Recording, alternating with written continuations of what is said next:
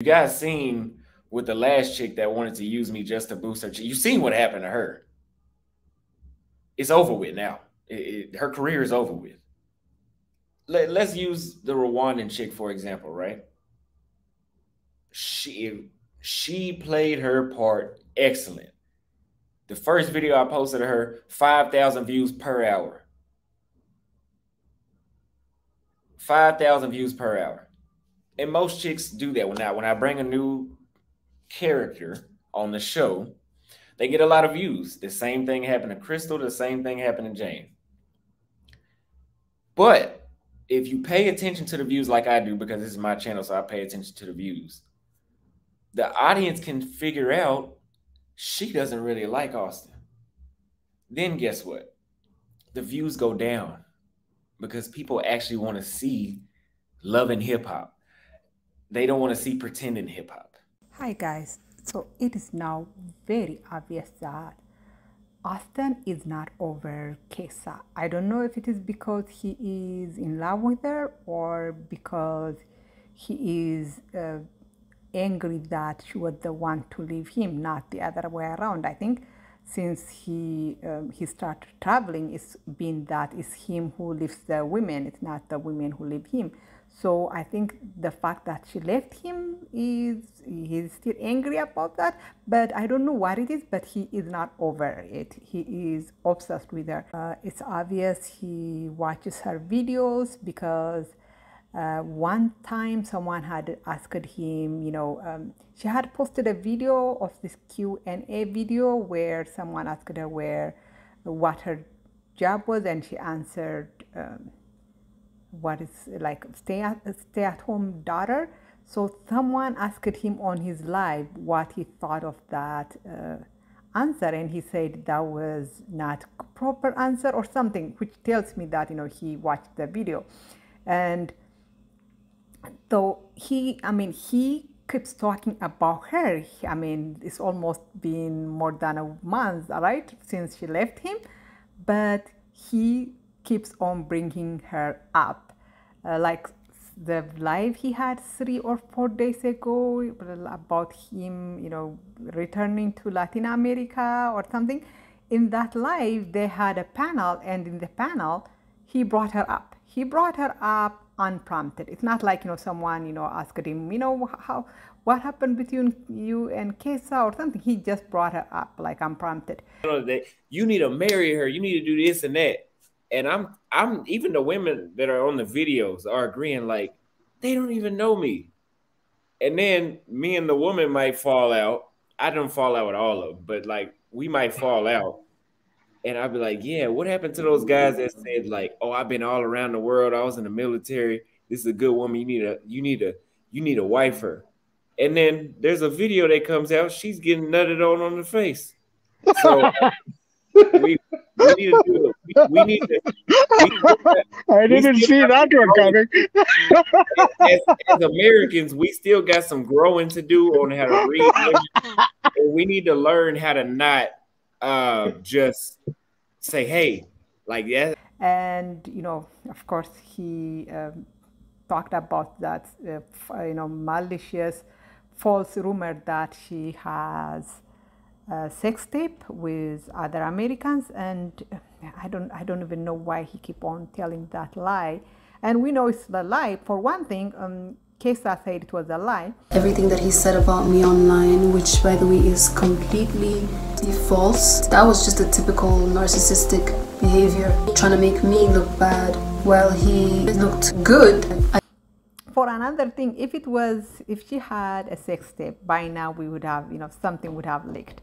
If there is a sex tape that so many people have watched, have seen, but for one thing, we have not had anyone who said that they have seen it. All we hear is, someone heard it from someone else saying that someone else has watched the sex tape. So we know, like by now, it's obvious that the sex tape doesn't exist.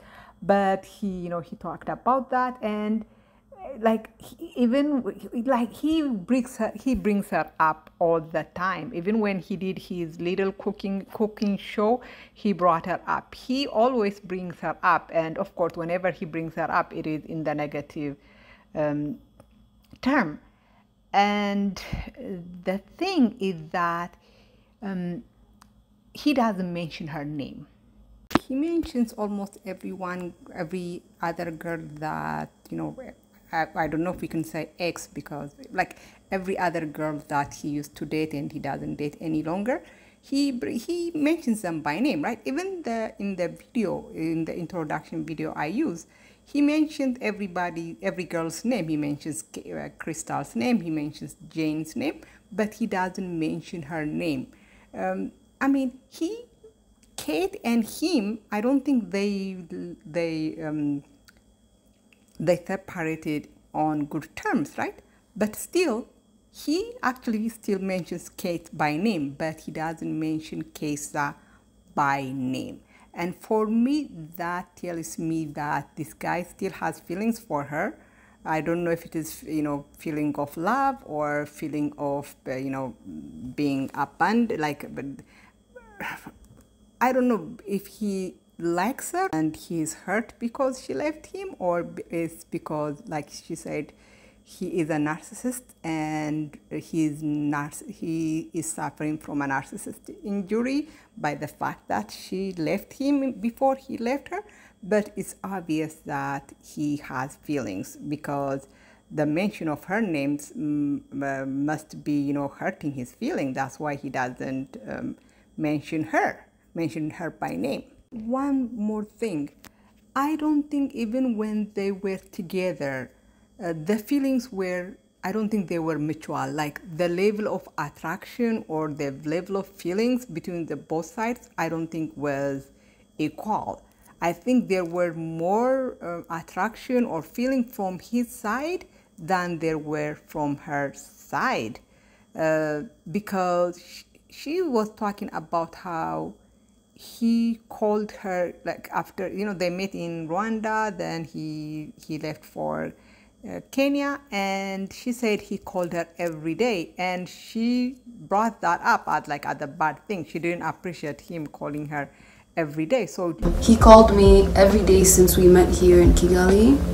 For hours on end, we'd speak on the phone, and I don't do that with anyone. He just turned out to be something completely different from what I thought he was. Every day. So it looks like, even when they were together, she didn't like him as much as he did. There was more liking from his side than there were from her side. So the relationship was not, an equal one, a balanced one, right?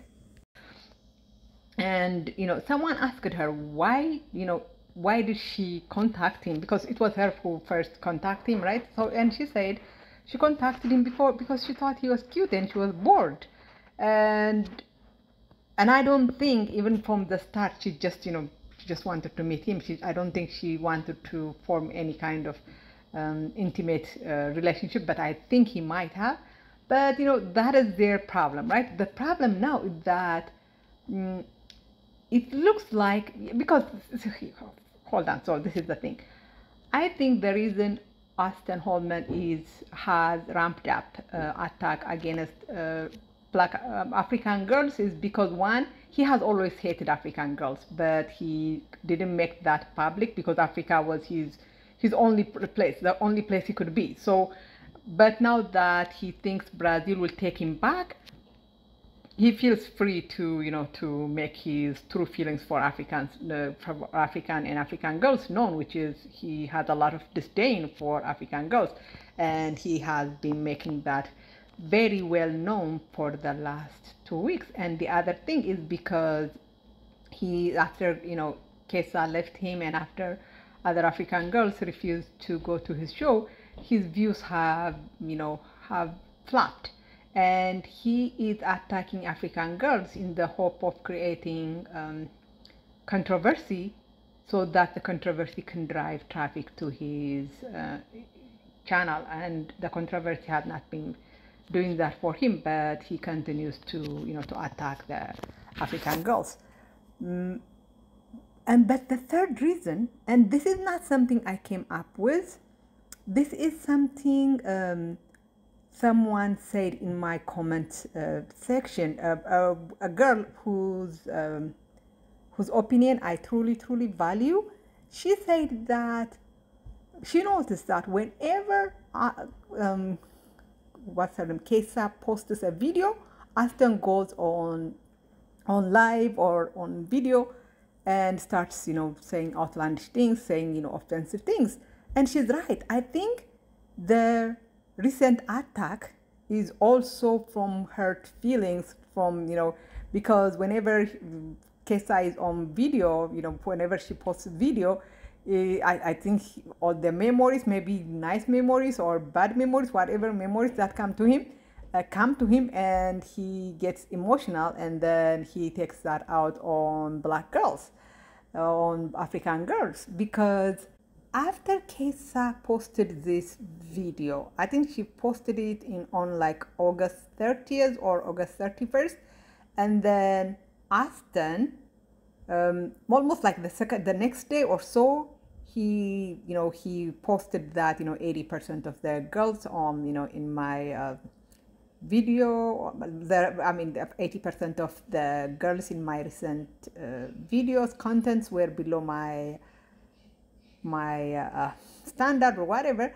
And I think he probably saw her video and he got emotional, and he wanted to take it out on someone. I mean, he took it out on African girls, but it is probably, she might be the target of that tweet, that post, that live, because this guy, he cannot control his emotions, right?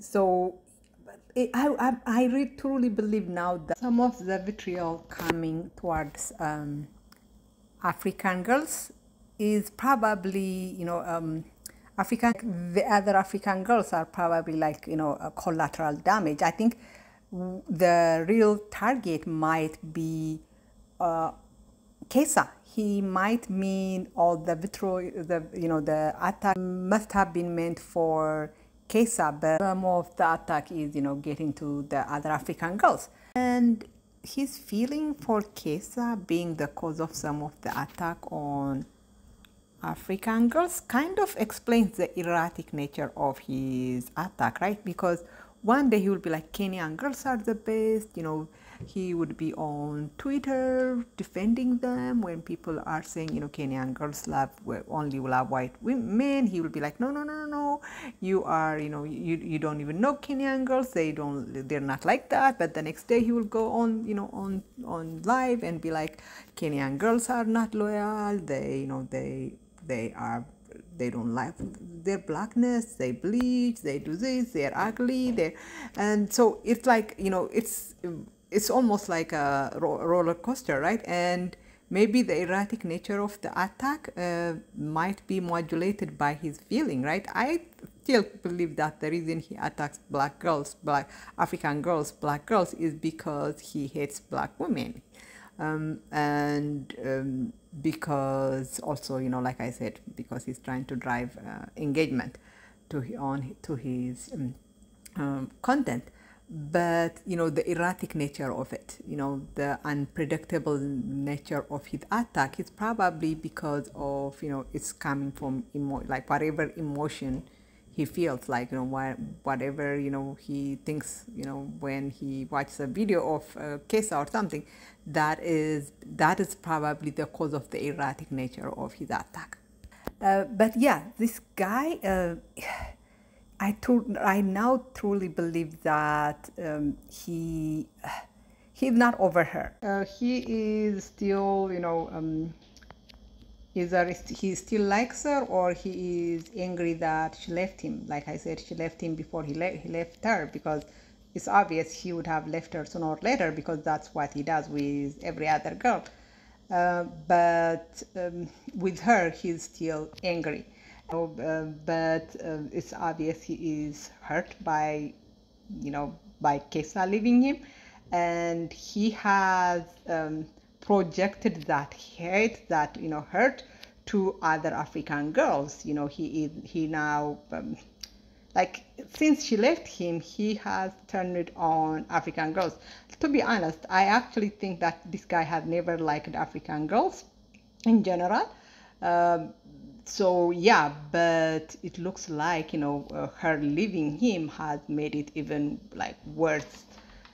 His disdain for African girls probably doubled after she left him. And I like, yeah, it is, yeah. Look, I mean, I'm like, it's almost been a month. I mean, more than a month. I mean, she has moved on. It is while she has moved on. She is, celebrating her sister's birthday. She is, going on vacation. Like, she's having fun. I don't think he, like, he is not important, like, to her, right? But she said she didn't have a relationship with him. She had entanglement. And she said he was not her boyfriend. So it's obvious that, she has moved on, but this guy has not. And this guy, as long as the hurt feelings are there, he is going to keep on taking it out on other African girls. Okay, so let me know what you think. Thank you. Bye bye.